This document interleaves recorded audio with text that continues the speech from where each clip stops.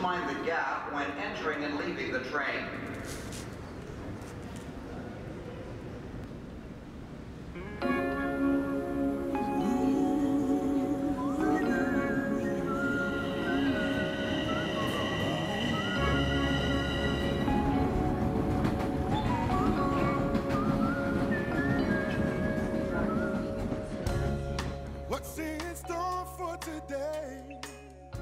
My love for music stems back into my parents' basement. My dad, has and still has a pretty amazing and diverse record selection. My first lesson was from my hockey coach, funny enough. Remember, he had me play along with records.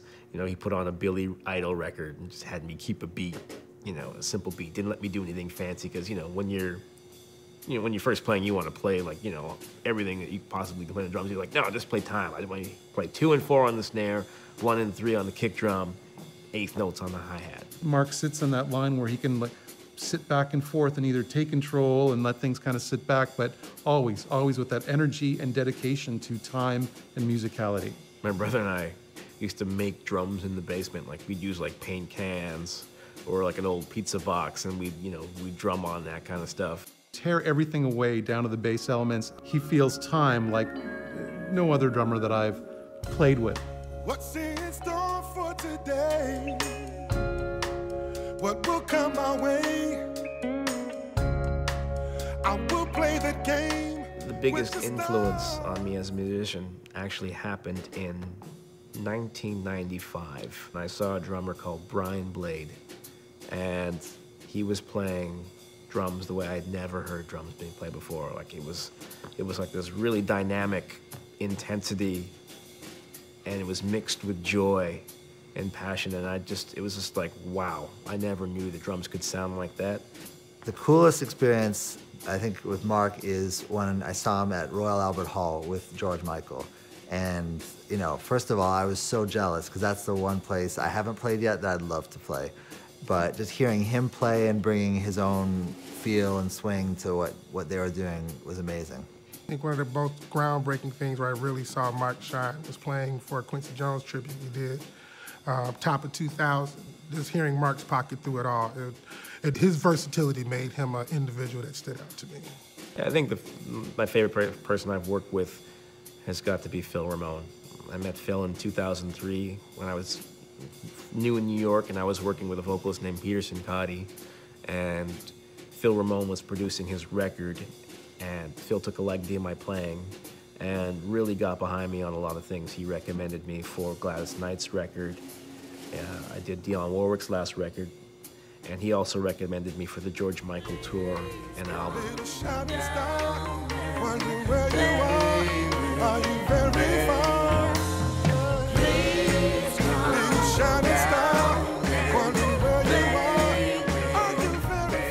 Feel Alright is the first record that I've written music and lyrics.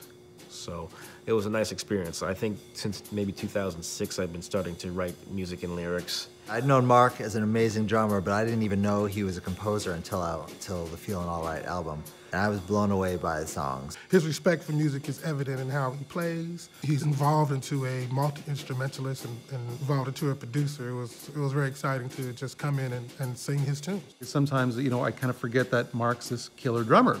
He's this great songwriter and arranger. Yeah, when you're trying to make the transition from a sideman to a frontman or an artist, I think for me a lot of the challenge was just mental because you're not used to being the focus of attention. It's exciting because I see that things are percolating, and I see that he's definitely wanting to explore a lot of musical territory.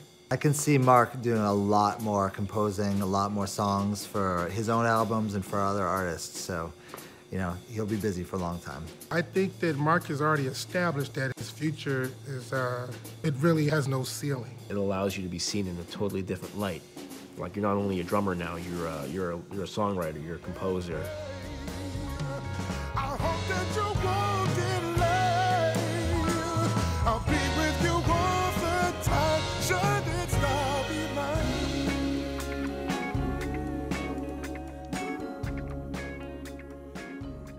Moving forward, I would like writing to be a daily thing. And honestly, it'd be great to walk out and sing some songs as well. you know, be part of that. Step to the front of the stage.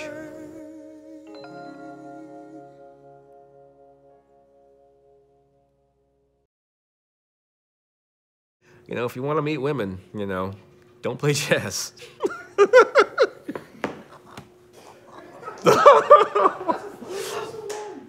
Oh, that's me. Oh, my God.